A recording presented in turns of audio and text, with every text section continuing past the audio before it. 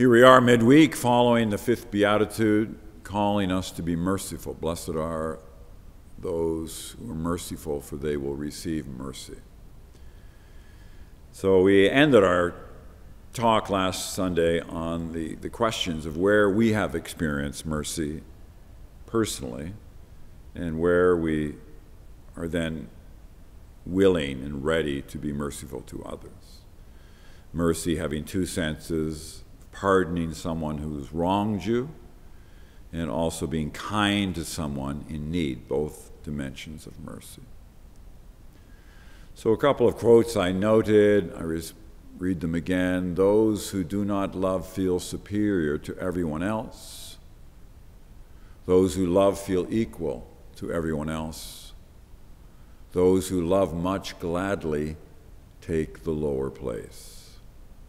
So to move beyond judging, to see people as equals, and perhaps even to see ourselves and ready to take the lower place to serve others, Pareto writes.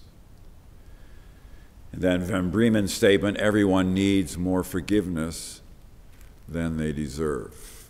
So those are two ideas that we can hold on to. And so simply, I just ask you to think in terms of perhaps doing an examine in your life where you reflect on where you have received mercy. Where have I received mercy?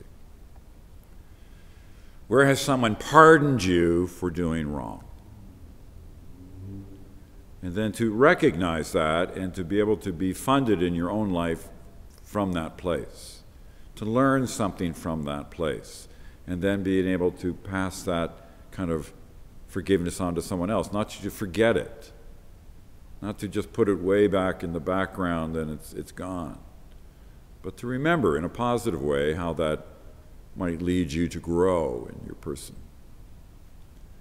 And then also, where might you show mercy right now? Where you might show mercy this week? Here we are back in the fall.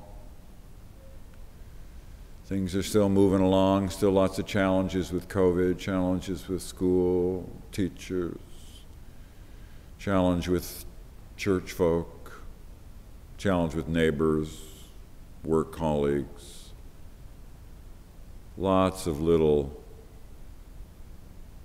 irritations going on in our world. How do I actually pardon someone this week, not judge someone? So blessed are the merciful, for they will receive mercy. Jesus is calling us to this action of love, of agape love, in a very tangible way. Not to hate our enemies, but to show love. Not to judge, but to forgive, we're told.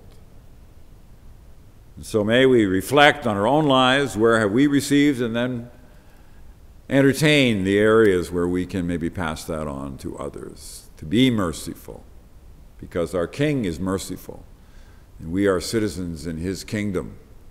So let's show mercy together. I offer these words. In Christ's name, amen.